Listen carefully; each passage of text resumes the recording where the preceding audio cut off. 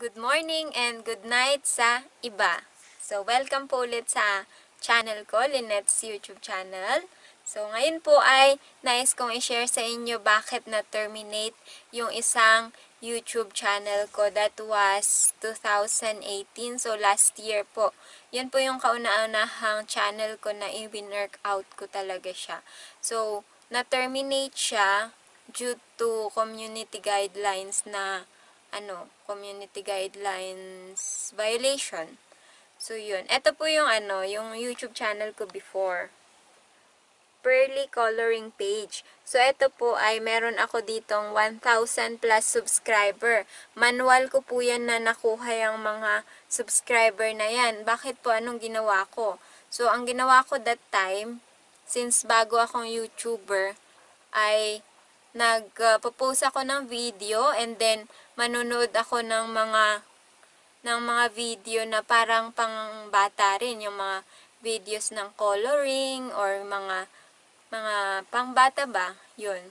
Tapos nagko-comment ako sa mga videos nila. So usually that time nanonood ako ng 1 minute o kaya itatapusin ko yung video pag maiksi lang yung video, like 3 minutes or 5 minutes. So, ang nangyari doon, 2 months yun na ginawa ko. And then, bigla na lang isang araw na pagkagising ko, terminate na yung channel ko. So, biglang, na kinabahan ako doon, na terminate yung channel ko. And then, sabi ko, ano kaya nangyari doon? Pinaghirapan ko yun, nakasakit-sakit kaya na nakaupo ka buong maghapon. Magdo-drawing ka, mag-i-edit ka, tapos magkukulay ka, magpo-post ka, tapos makikinood ka pa sa mga videos ng mga YouTuber para magkaroon ka ng subscriber. So, yun yung ginawa ko nun, tapos biglang na-terminate. And then, ang isang, sabi ko, ano kaya reason? Original naman yung pinopost ko, sarili ko namang mga videos. Tapos, hindi naman yun copyrighted. So, nung binasa ko yung community guidelines, kasi sabi doon is community guideline violation daw. And sabi ko, hindi siguro yung originality yung problema doon.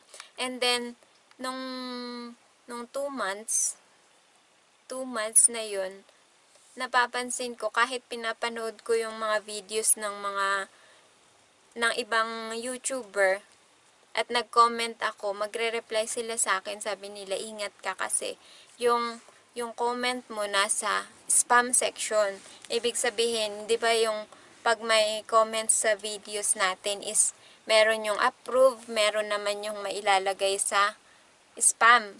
So, sabi nila, nasa spam daw yung aking comment. Sabi ko, bakit nasa spam? Ano naman yun? Kumbaga, tinapos ko yung panonood ng videos nila. Tapos, spam pa rin. So, inulit ko. Tapos, sabi ko, try mong tingnan kung nasa spam pa rin. Tapos, yun, nasa spam pa rin daw. Tapos, the third time, ayun, parang okay na, wala na sa spam comments. And then, ilan friend ko sa YouTube ang nagsasabi na nasa spam daw yung comment ko. Though, meron din sa comment sections ko, marami ding nasa spam. Pero hindi ko pinapansin yun. Yung iba naman, ina-accept ko. Yung iba hindi ko ina-accept, dinidelete ko na lang. So, nung sabi ko, nung nabasa ko sa sa YouTube, community guidelines, na hindi pala pwede yung kumbaga maraming comments ka sa isang araw.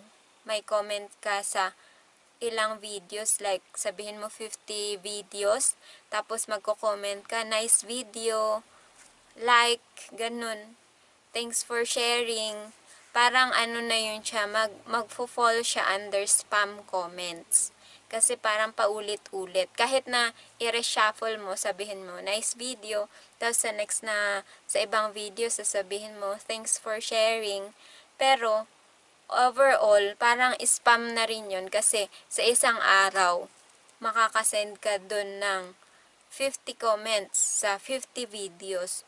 So, kumbaga, hindi na siya reality sa tingin ng ng YouTube. Kaya, yun yung isang nakita kong reason kung bakit na na terminate yung aking YouTube channel that time.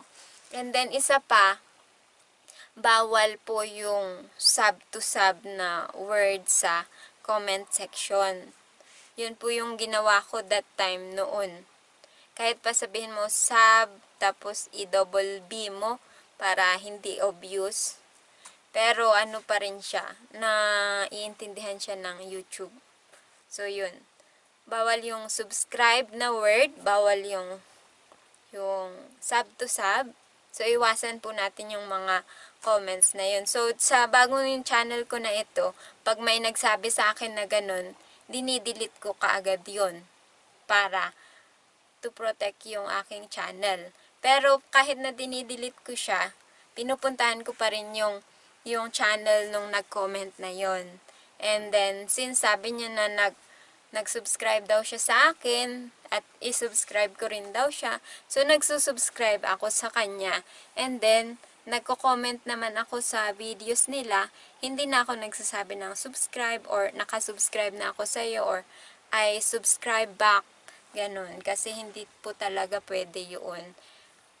Ayun.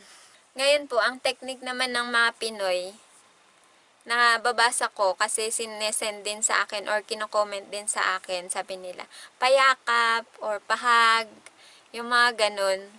So, parang, pag YouTuber ka, maiintindihan mo kung ano ibig niyang sabihin. So, para maiwasan yun, dalaw ka sa channel ko or dalaw ka sa bahay ko, pahag naman, or yung iba naman, gawa daw kayo ng unique na way nyo para mapabalik nyo yung subscription na binigay nyo sa kanila. Para makasubscribe din sila sa inyo. So, pwede nyo sabihin dun na dalaw sa bahay ko or pahag, pakis. So, yun. Pero, before nyo sabihin yun, dapat mag-comment kayo ng something related sa video. Halimbawa, kung makain siya, sabihin niya, ang sarap na ng kinakain mo. Pahag, ganyan.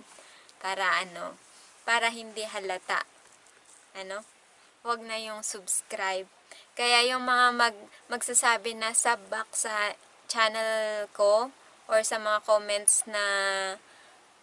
comments, dinidelete ko siya. Pero I make sure naman na babalikan ko sila para makasubscribe ako sa kanila. So, yun po yung tip and reason kung bakit na-terminate yung channel ko that time. So, yun yung video or yung channel ko na nakagawa ako ng 85 videos about coloring and drawing para yun sa mga bata. And then, na-terminate siya, firstly, dahil sa spam comments, kahit hindi naman talaga siya spam, pero considered siya as spam since in a day ang daming comments na ginagawa. And that was for 2 months. 2 months na ganun, araw-araw, ang dami mong comments. So, magtataka na ang YouTube. Kaya nga nakuha ko ang 1,000 subscriber nun. Pero yun nga. And then yun, yung word na sub to sub, subscribe, wag nyo na pong sabihin yun. Nakakaintindi po ang YouTuber kapag YouTuber din yung nagko-comment. So, yun lang yung tip ko sa inyo. So, yun lang. Gusto kong i-share para hindi mangyari sa channel nyo yung nangyari sa channel ko before na na-terminate. Kasi nakaka-discourage, diba? Pinaghirapan mo, tas biglang ma-terminate na lang. So, yun po. Salamat sa panonood. And kapag nakatulong po sa inyo, ay huwag nyo pong kalimutan na mag-subscribe and like sa aking channel. Salamat!